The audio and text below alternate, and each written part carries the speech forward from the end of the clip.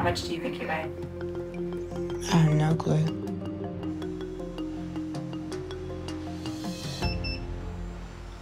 $605.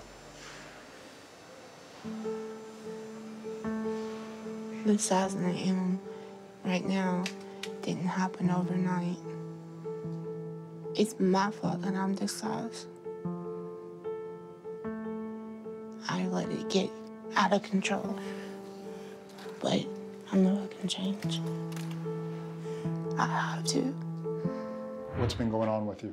I did get down to 550. But then pandemic and everything happened. Just the healthier foods are a little harder to find. So what kind of things are you eating now? Whatever. Whatever. Yeah. Pretty much. Yeah. Last time we met, Tammy was off of her weight goal. She was not really doing the things that she needed to do. I didn't approve her for surgery. My hope was that she would take that back home with her, use that as motivation to double down and start doing those things that she needed to do. Unfortunately, she's kind of gone the other way with it. Be careful.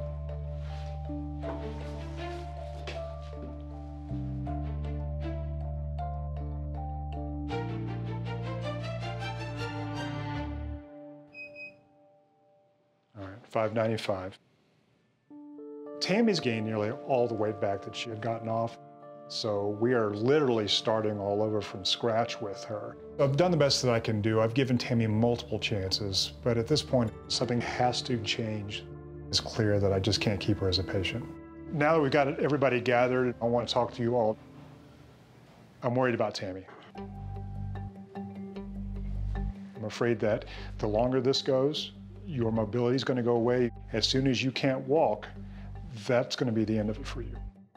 All right, so I'm going to refer her to one of my bariatric surgery colleagues up in Kentucky so that she can be watched a little more closely.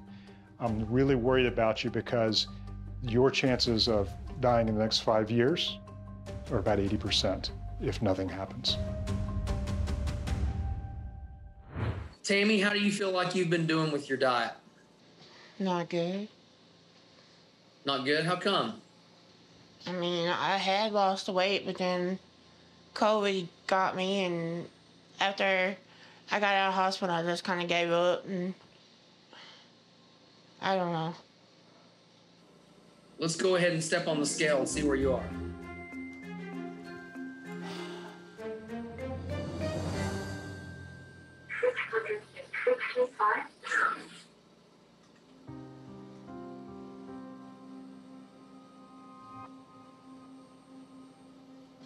So we are 21 pounds higher than what we were last time, correct? Yeah. It's like, come on, girl, are you even really trying? Because if you were, I could understand a pound or two. But every time she steps on the scale, she has 20 pounds. 20 pounds. I'm like, damn. So why do you think that is? I just wasn't doing what I needed to do. I mean, sometimes I try to eat healthier, and then other days I'm like, what the heck's the point? So after you've made those bad choices, how do you feel? Even more depressed. Because I know I should sit there and eat it all, but I do. I don't know how to stop. Okay. That's honest. Not so much that you're hungry, but it's an addiction that you have of needing that food to fulfill maybe when you're down or sad or something missing in your life. I think that's maybe something that we need to talk about and deal with. Today I was finally able to get Tammy to admit to me that she's not able to do what she needs to do, and she's admitting that it's really hard to stop eating. It's not just the issue of teaching Tammy what to eat and what not to eat, but I think we're dealing with a much bigger problem such as a food addiction. Bottoms up. You first.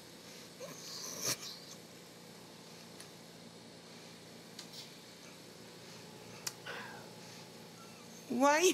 Sorry. I mean, I know you'd rather have pizza or something.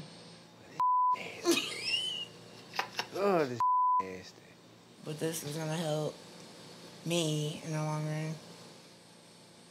When Jerry's eating something I'm not supposed to, I do find myself craving it.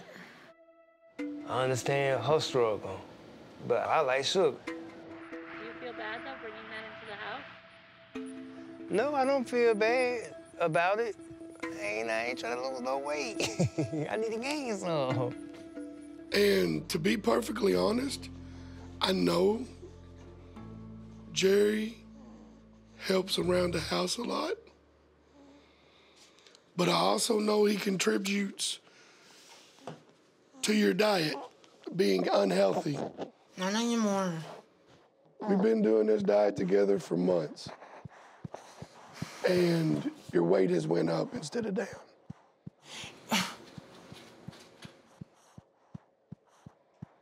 I've been trying.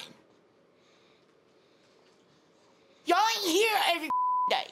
You're right, I'm not, because I have a life of my own.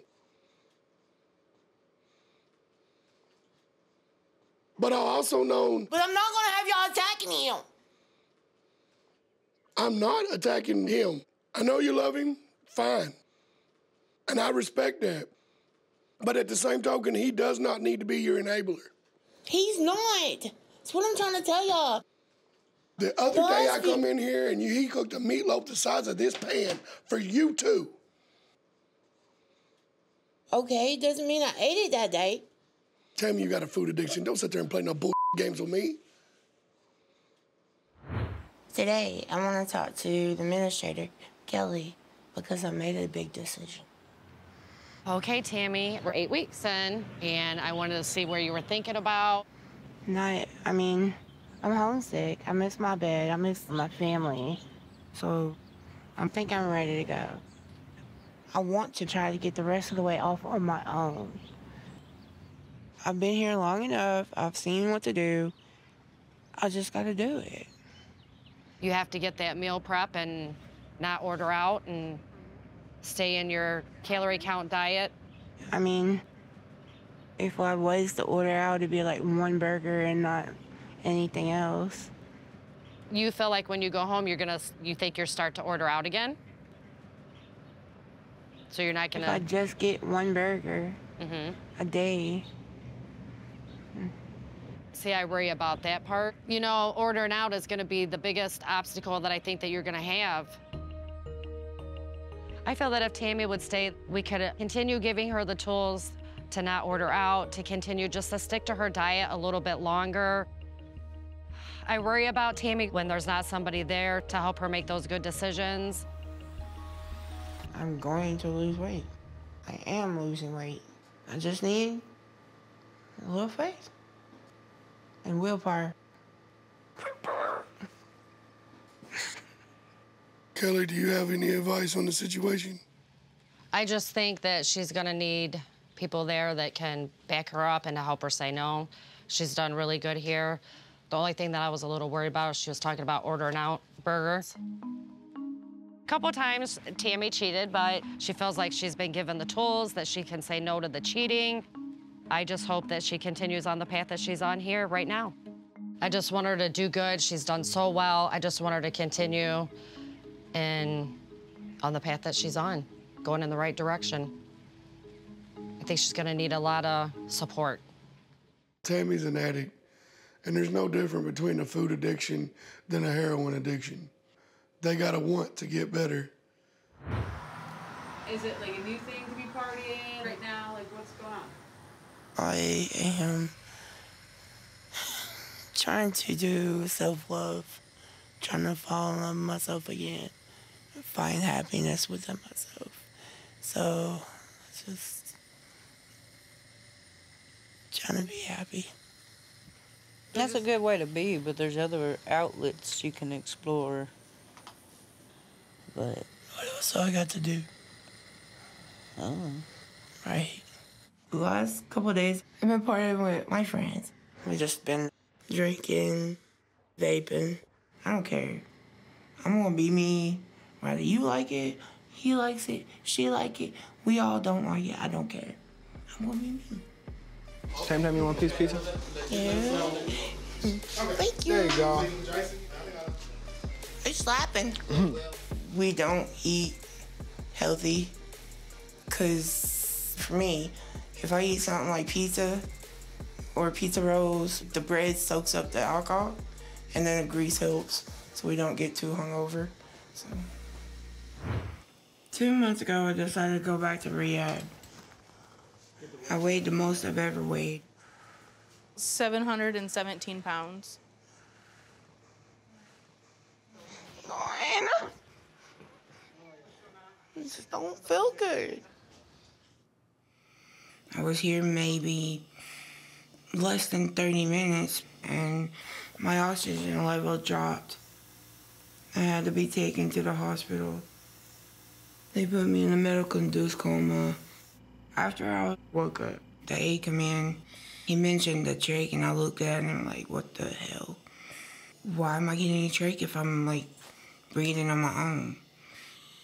They, told me it was reassured that I had a clear line into my lungs. If something else happened. But I've had a rough time with it. My worst fear is not being able to breathe.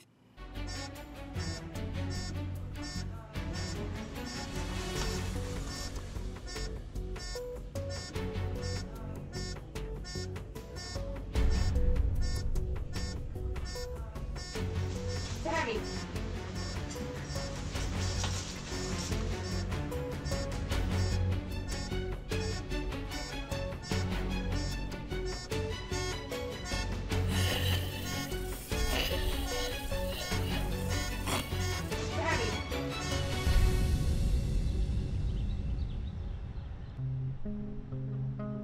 By the time the nurse got in there, I was about gone.